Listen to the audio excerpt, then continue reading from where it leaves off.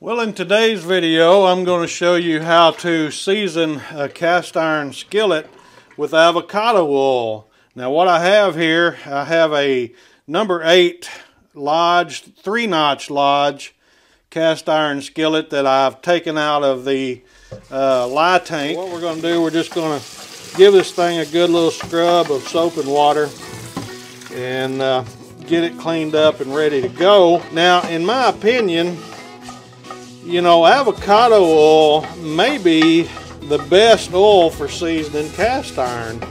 And now the reason why I say that is because of the high smoke point that avocado oil has. And avocado oil basically has a smoke point of 520 degrees. And what that means is you can heat your oil up to that area before it starts to smoke or starts to burn. So that gives us a very good base coat for cast iron when you use avocado oil. Now, a lot of you know, people use different things, and I do too, but I'm just of the mindset that avocado oil may be one of the very best oils to season cast iron. So now that we've got this washed and cleaned up, got all the lye from the lye tank out of here, got it neutralized with water.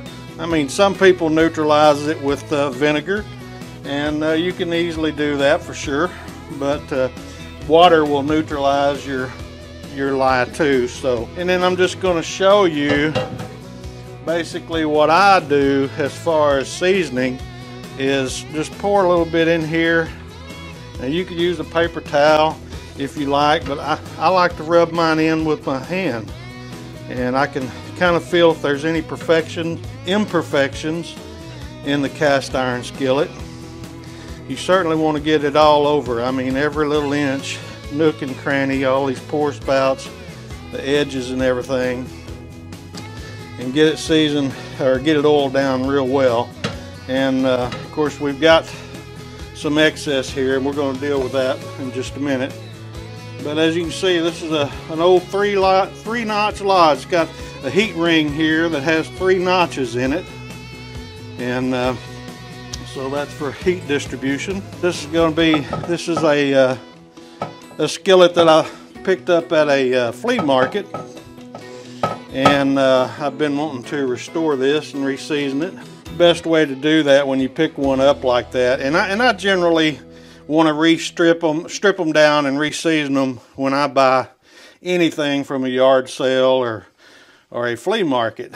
And just because I don't know, you know, where that skillet's been, and I can strip it down. Sometimes they're carboned up so bad that you can't even see any numbers or lettering, you know, on the bottom.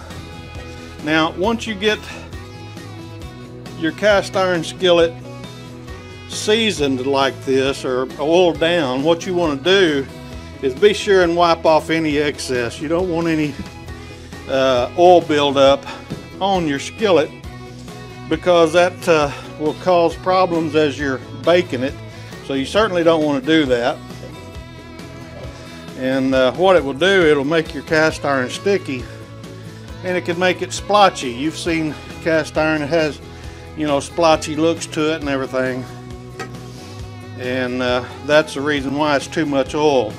So now that we've got this skillet oiled down, my next step is to take it over to the oven, and I've got my oven preheated at 450 degrees. So what we're going to do, we're going to take this skillet and we're going to lay it in the oven upside down on the top rack, and then I've got a oven pan underneath the bottom to catch any excess oil that may drip off from it.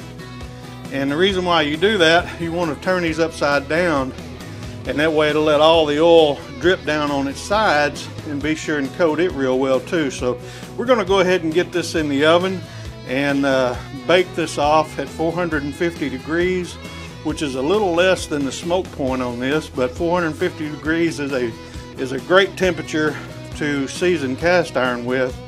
And so we're going to get it in there and bake it for 1 hour. All right, well, it's been an hour in the oven, and I actually let it cool down for an hour. It's still just a little warm to the touch, but that's one coat right there. And so I'm going to get ready and oil this thing down one more time. Well, actually 2 more times, and bake it off 2 more times.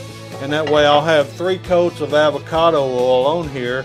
But I think it's going to turn out just fine. I mean, this old skillet has been around for a long time. Like I said, I picked this up at a flea market, number 8, 3-notch Lodge, made in the USA. So it was actually, this one's made after 1960. So anyway, I'm going to get ready and go ahead and put another coat of oil, another coat of avocado oil on this, and get it back in the oven and bake it off for the 2nd time. I'll do it for a 3rd time, and then I'll come back and show you what that looks like. Well, it got late on me and I had to finish this the next day, but I think it turned out pretty good. What do you guys think? Leave me a comment down below what you think about this avocado oil on cast iron. I mean, it's not 100% perfect, you know, with just about 3 coats on it, so we're going to have to use it, and the more you use it, the better your seasoning will get. But you know, for this old 3-notch Lodge, I'm pretty pleased with it. You know, it's come a long way from where when I picked it up from a flea market. So anyway, I just really think that avocado oil is a pretty good oil myself. So you guys check out this video right here or right here, and we'll see you over there because it was made specifically for you. You guys have a great day. Now, it's Mike over here at Mr. Cast Iron.